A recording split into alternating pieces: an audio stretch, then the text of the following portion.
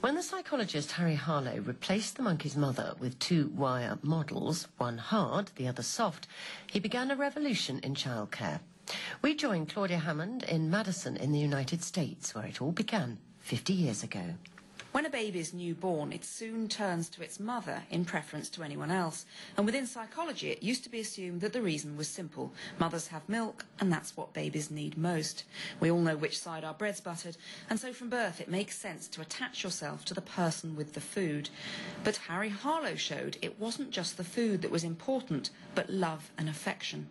We observed these babies that we'd separated. We had to keep them alive. We found it was very helpful to give them some cloth to hang on to. After you saw the intimate attachment of these animals to this kind of contactual need, eventually you could not help but make the discovery that this was a deep and abiding kind of bond. His work on inanimate mothers showed that contact comfort was crucially important. We can look at that now and say, well, that's obvious. But at the time Harry did his research, the prevailing traditional view was that mothers shouldn't spend a lot of time in contact with their infants because that, quote, spoiled them, unquote. He transformed the traditional views. Most people have changed how they raise their children as a consequence of the studies done in the 1950s and 60s. They don't even have to take intro psych. They don't have to open up a psych textbook. Educated people around the world are familiar with and behave in a different way because of those discoveries. So coming into the Primate Research Center here at the University of Wisconsin-Madison, I can see straight away there's a plaque to Harry F. Harlow, 1905 to 1981, saying that this whole building is dedicated to his memory. And above it there's 3 pictures of Rhesus monkeys, and one of them on the right is a baby monkey with its mother, which of course is the crucial thing that Harry Harlow was studying. It's a pleasure to welcome you here, and we are standing in his original office. It's been renovated, changed since that time period, but the room itself is where he worked for most of his career, and as you can see, there are some of his books still. Today, the director of the Harlow Center for Biological Psychology here at the University of Wisconsin-Madison is Christopher Coe. I noticed you've got particularly fierce air conditioning in here. Animal facilities of this type are highly regulated now. There has to be much more ventilation, better airflow to reduce odor and limit disease. And so you can hear probably what are the 10 air changes per hour, which is... that sounds quite a lot. Is that more than humans would do? As I kiddingly tell the students in my classes when we're sitting in the stuffy old rooms, a more typical air exchange would be 1 per hour. And there are many other regulations of that type about temperature and humidity, cage size, and on and on. There's a box here which shows the actual experiment. It's almost like a little theatre that opens up, a little stage, and it's got the 2 wire monkeys. Are these the actual ones that were used? They're very similar to the ones that were used in the studies, but not the actual ones. I was expecting them to actually look a bit like monkeys, but to be honest, they don't really. They're sort of wire cylinders. So one is just a bare wire vertical cylinder that's leaning slightly back, and the other also leans back, and it's covered in a piece of terry toweling. But I'm surprised that there isn't actually that much difference. That the soft version, if you like, the terry toweling version, isn't softer, because after all I've read about this and learning about it as a student, I always imagined it was this lovely, soft, cuddly monkey, and to be honest, it isn't. It is just a wire cylinder with some cloth across it, which makes the results all the more striking. Harlow asked our apparatus engineer to build 2 different monkey models. We're very lucky because Helen LeRoy has come to meet us, and you worked with Harry Harlow for many, many years. I spent 44 years here, and I started with Harlow in 1958, and so I was really with him until he died in 1981. Harry Harlow started his Primate Laboratory at the University of Wisconsin back in 1932. And it was around the time that Helen LeRoy began working as his administrative assistant that he started studying baby monkeys' reactions to model monkeys made from wire, referred to as surrogate mothers. It really came about because back in the early 1950s, the monkey colony here was devastated by a TB epidemic. That's why these baby monkeys were separated from their mothers at birth and raised in a nursery. Cloth diapers were put in their cages with them. People noticed that they were clinging to these diapers, and when the diaper was removed from the cage, they would become distressed. Harry Harlow had a terrific sense of curiosity, and so I think Harlow thought, I wonder what we can do to find out about why that's happening. Baby monkeys were put in cages with two kinds of dummy mothers. Both had a light bulb inside for warmth and a bottle which dispensed milk through the chest. With one group of monkeys, the cloth-covered monkey had the milk, and with the other, the milk was inside the bare wire monkey. And the experimenters were soon to discover which mattered most, food or comfort. Harlow had been working with primates for over 20 years prior to the experiment that most people know about and recognize him for. The early part of his career had been focused on learning and cognition, and he was quite well known for that work, and in particular for the development of certain types of tests which are still used today to measure monkey intelligence. That work on learning was probably the foundation to the experiment we're talking about.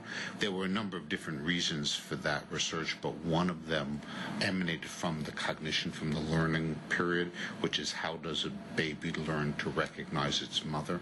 How does it learn to become bonded to her? Are they born with this predisposition?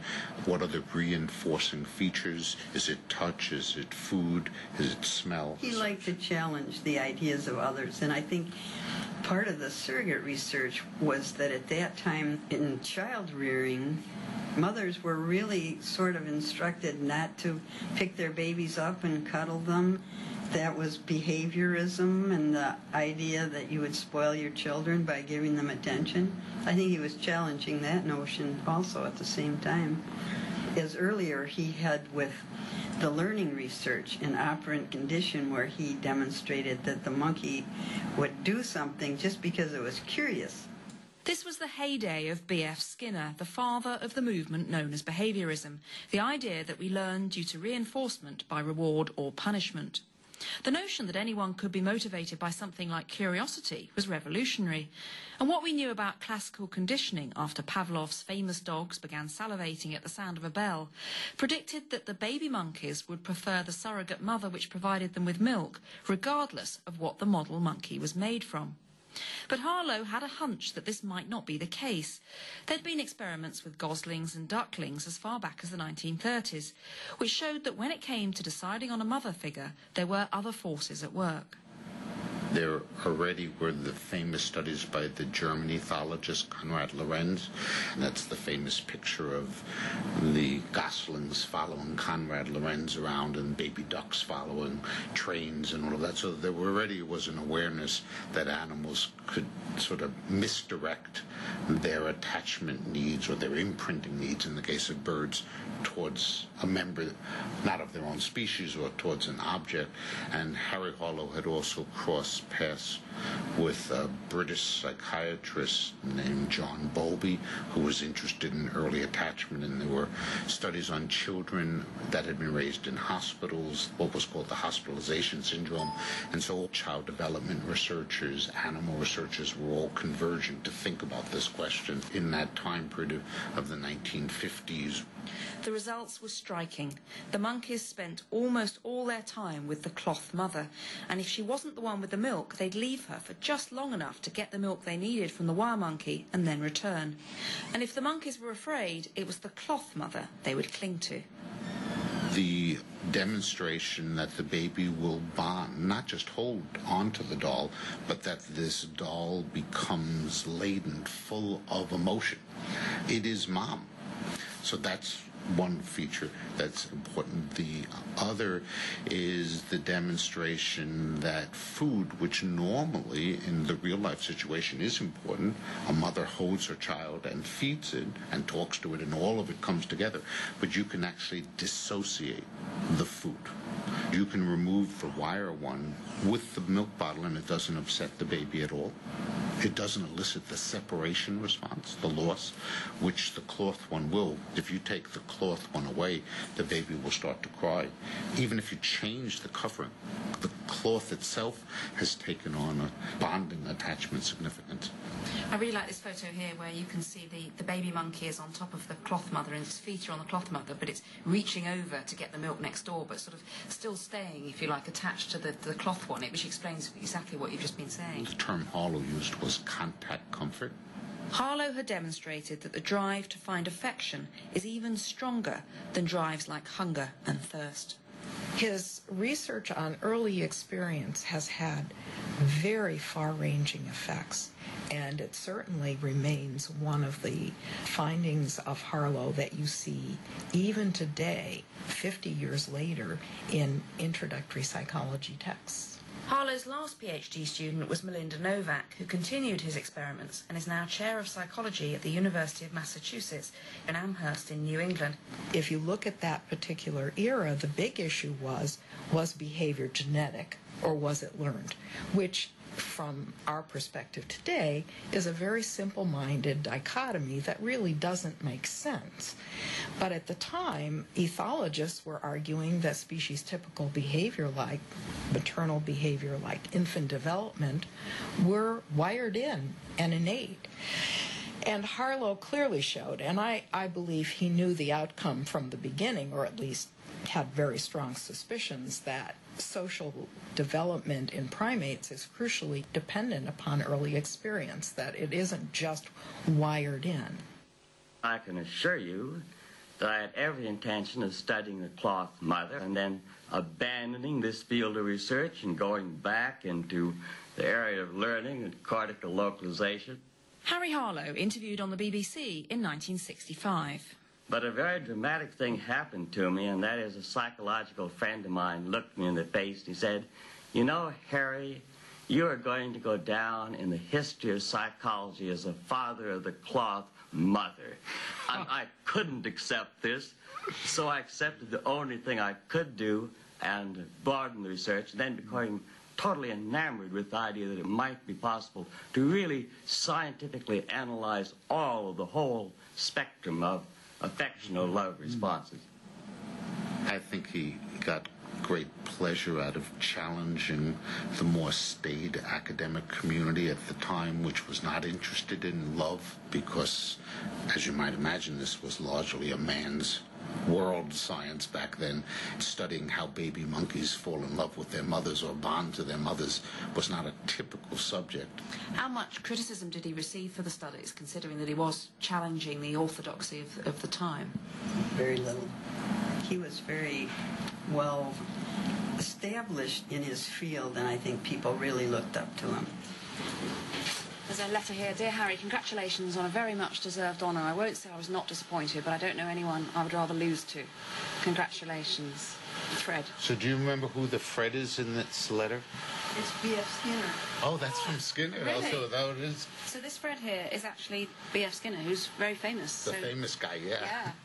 Evidence that Harry Harlow went on to be recognised as much more than just the father of the cloth mother in psychology. In his later studies, he reared baby monkeys in complete isolation to find out how they'd cope in adulthood. Not surprisingly to us, these monkeys didn't make good mothers, and Harlow himself commented that by this ingenious research, we learned what had been totally obvious to everyone else except psychologists for centuries. Yet Harlow's deprivation studies, starting with the wire monkeys, did mark a distinct shift in our understanding of the importance of experiences early in life. Inevitably, he's faced the accusation that his work was cruel and even unnecessary. Roger Fouts, Professor of Psychology at Central Washington State University, is one of Harlow's loudest critics. Harlow's research, although it's famous, or in my opinion infamous, I don't think it really told us that much. If you look at the other attachment research, Bowlby and so on, that before that attachment, the bonding is critical. This sudden surprise that you don't want to cling to an uncomfortable, cold wire thing, even though that's the only place you can get food. I mean, I might go into, if I'm on the road, stop at a greasy spoon and eat, but just because I'm getting food there does not going to mean that I like the place or I'm going to go back to it continually. Food's critical, but I think with a social critter, and Rhesus monkeys, like humans, are social organisms. It's our primary thing. That's what we're all about. That the social attachment at one level is almost stronger than the basic need of food. I mean, if you can't form a relationship, you're not going to survive, either as an individual or a species. The experiments that needed to be done had already been done before Harlow did them. John Oates is a senior lecturer in developmental psychology at the Open University. It was already known that deprivation, not just in monkeys but in humans, because we already had Rennie Spitz's work on children in orphanages, and we knew that their social behaviour was deeply compromised by social isolation. So I think the work was being done. Harlow really did it in a very dramatic way, and that's why he's always quoted. Harlow often gets the rap for his deprivation work, but in fact, if you look at the science at the time, the ethologists were arguing for the deprivation experiment. This was promulgated by Lorenz and others. Ioannis Abel-Abelsfeld, the noted European ethologist, has a criteria for doing deprivation experiments, and one of the things he stated was that you only want to disrupt the adaptation that you're going to study. And Harlow wiped out everything. He put them in these wire cages with these wire things that he referred to as surrogate mothers, and wiped out all experience, creating, if you will, insane, crazy monkeys. If you want to look at rhesus macaque maternal behavior, then all you have to do is deprive them of experiencing any of that. And you could do that by having them raised by humans, giving them care, contact, love, affection, but not doing it the way a rhesus does it. Or later on, some of the researchers used dogs as surrogates, and they didn't get the damage that Harlow did, but they didn't, of course, have a chance to experience any learning from rhesus macaques. So is it the case that Harlow didn't need to do these studies because John Bowlby, with his work on attachment, was already looking at these sorts of things and the importance of the relationship between the infant and the carer? Well, it depends what you take as an evidence base, because Bowlby's work was based around what at the time he called juvenile delinquency, finding that in the histories of so-called juvenile delinquents, there tended to be mother absence.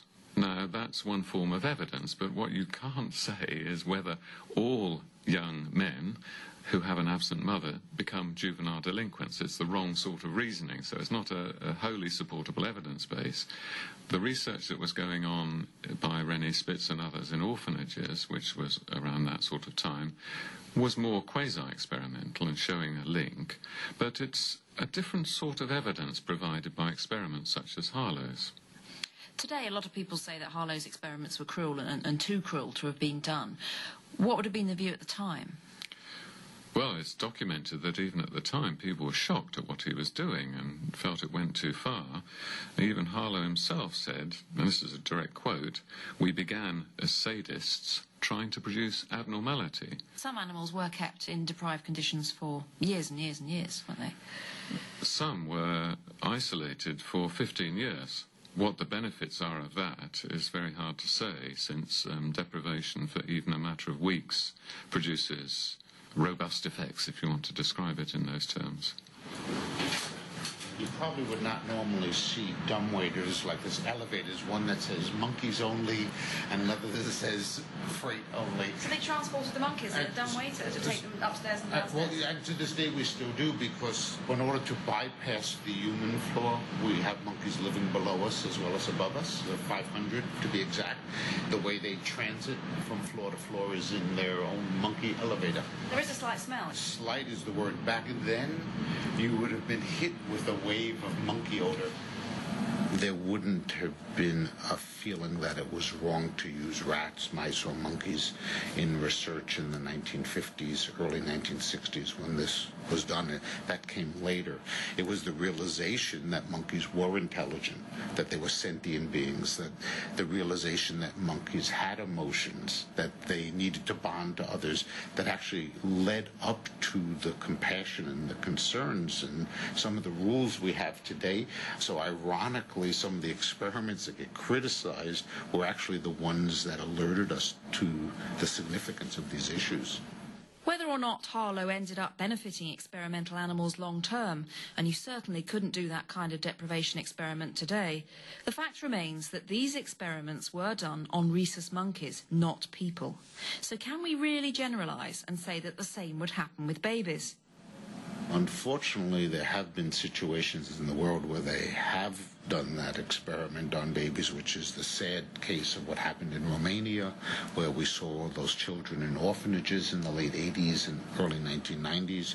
Those kids were in very bad shape. So I would say in this case, the findings do extrapolate quite well from the monkey to the human, but not everything that animals do is identical to us. When you worked with Dr. Harlow, did you see the setup of the wire monkeys and the cloth monkeys? That had all gone by then. However, I will tell you that in the graduate student office, there was a huge, and I mean about 5 foot high, cloth surrogate. So we could all go over and hug the surrogate when we were feeling stress. Really funny. Melinda Novak, Harlow's former student. Helen LeRoy used to be Harlow's assistant. He didn't think that monkeys should be pets, and the people that worked here were not to make them pets. And even though there was not a lot of regulation of animal care, he was very concerned about the welfare and well-being of the monkeys. So there was a manual of procedures, and these animals were given nutritious diets with vitamins, and they were really well cared for without a governmental agency looking over the shoulder. So we've talked about his experiments. What about Harry Harlow, the man? Well, he was certainly a lively character, and he was able to bring together a collection of people here, really great people. He allowed them to develop on their own. I especially appreciated the fact that when you went in to talk to him, he listened. He had very good ideas, and he gave me and also Steve Sumi. So Steve Sumi was another of Harlow's students at the time and now heads a big primate research centre himself. We would talk to him about ideas, and then he gave us a lot of independence, which I truly appreciated. He was not overbearing. He was not dictatorial. Power was not important to him. It was never a division of, I am the boss here and you're the workers. He'd come in the morning and have coffee with the janitors.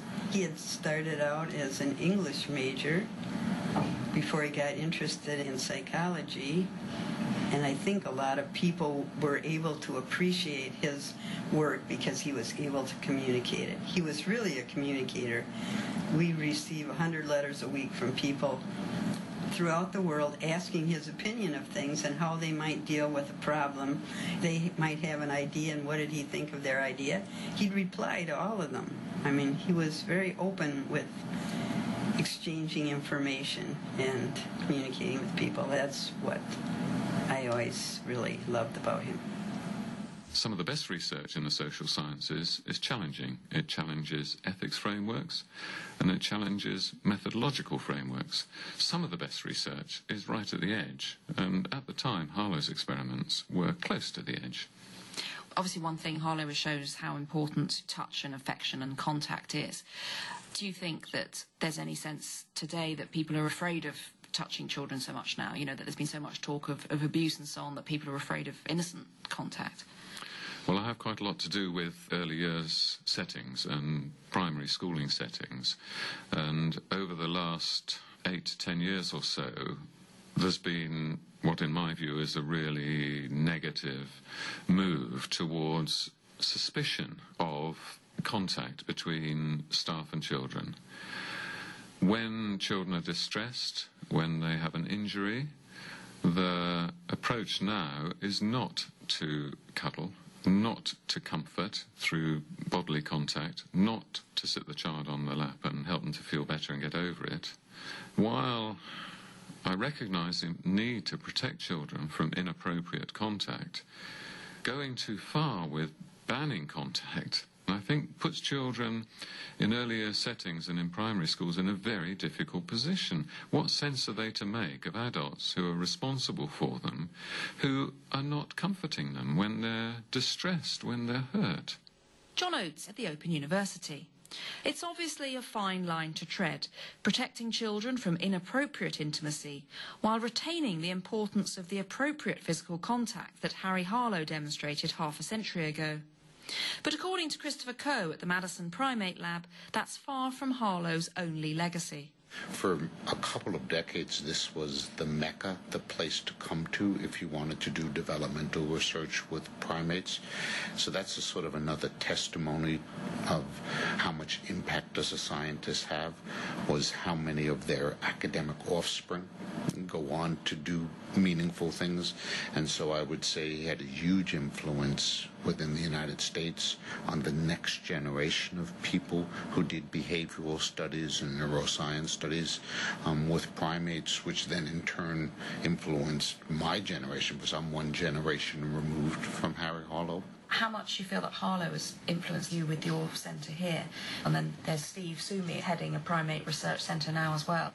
Oh, I think he had a tremendous influence. From my perspective, I probably wouldn't have been working with monkeys had it not been for him.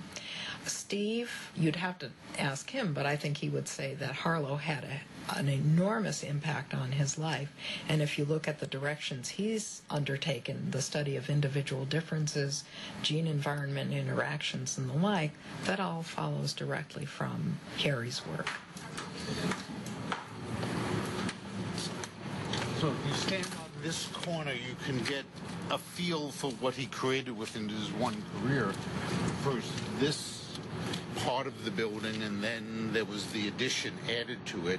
But then soon thereafter, within a couple of years, he added those two buildings as well, which is what's called the Primate Center. So it's almost like he had an entire street built. Essentially, yeah. And in fact, we're planning in the near future to enclose this and make it into a research park as a man's accomplishment within the scope of one lifetime to have created all of this. Not too shabby, not too bad. Not bad at all. Yeah. Clearly, his work has paved the way for us knowing what normal behavior is, what kinds of abnormal behavior to look for, how to house animals. Harlow gave us some information that was crucially important, but we don't stop with that. We're constantly improving and refining and correcting and modifying. To say that children are raised in a better way now than they had been in the 1940s and 50s as a consequence of a single set of experiments done in monkeys in Madison, Wisconsin, I would be thrilled if even one study by the time I'm done with my career has a fraction of that impact.